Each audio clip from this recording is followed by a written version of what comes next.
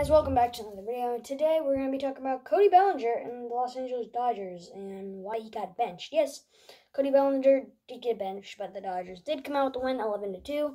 Let's get right into it. But first, I got to say, the last time I make my own highlight reel, this is not a copyright claim, YouTube.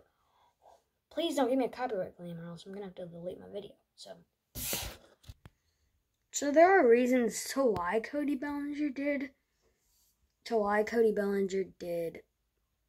get benched. Cody Bellinger has not started off the season good. He's only got one homer on the season and has struck out very many times. And there's no reason to bench your best player. He's the NL MVP and he got benched. I don't know how you're supposed to bench your best player. You're not really you don't bench your best player. Yeah, even though he's doing bad, you got to give him chances. Like, Ken Griffey Jr. did go on a slump near that 1990-something season.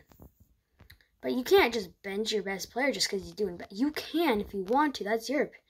But if you guys are losing, then that is just bad.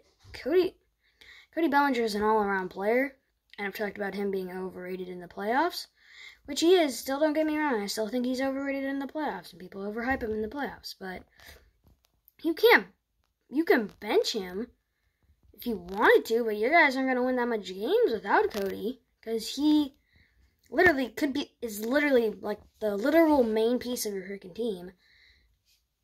And who benches someone that's the main piece of your team?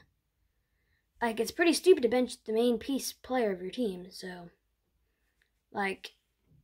who gets why you should bench your best player on the team? No one gets why you should bench the best player.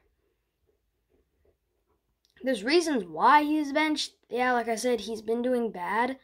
He hasn't been performing. Over the offseason, he did change his stance, which is very surprising there. Change his stance, but there's no reason. There's no reason. I don't get why you bench him. Really don't get why you bench him, but it's a very good explanation to why you also can bench him. And no one can blame Dave Roberts for benching him. So you don't have to blame anyone for benching him. But Dodgers fans, you guys might lose a couple games because your best player is now benched. And that's your fault for benching him.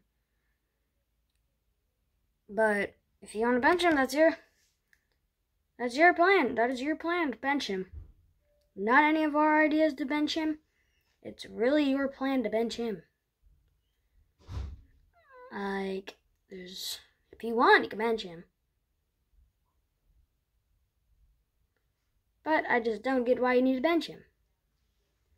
Because you guys will lose a couple games. I believe Walker Buehler's not playing. But no need to bench him. So, saying that over and over again, yes, but there's no need to bench him. So, yeah.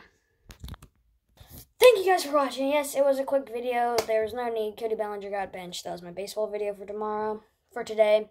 And there will be a basketball for Ian's and a football for mine. So, make sure to like and subscribe.